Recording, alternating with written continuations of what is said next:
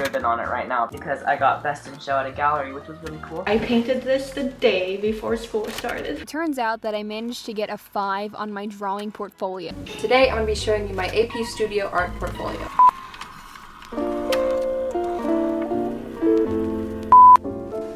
Hello, it's me, Aya. If you've known me since high school, you've probably seen me haul this giant portfolio around. In my senior year of high school, I took this little class called AP Studio Art. It was one of the hardest classes I've ever taken. This was the very first piece that I made for the class. It's a watercolor environmentalism painting, and it's one of my favorites. 24 art projects in 8 months.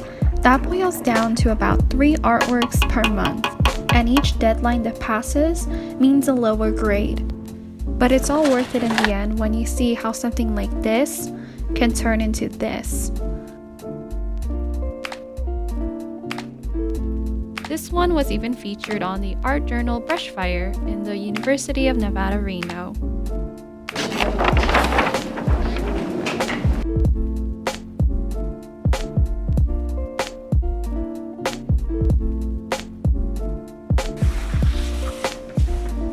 And if you're wondering, yes, I painted every individual pixel of that Bowser.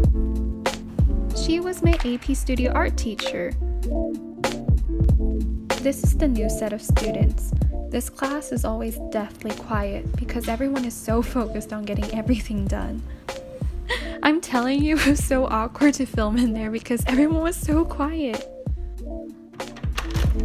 Around November, December, students submit artwork to the Scholastic Art and Writing Awards. Winning students are awarded at the Nevada Museum of Art.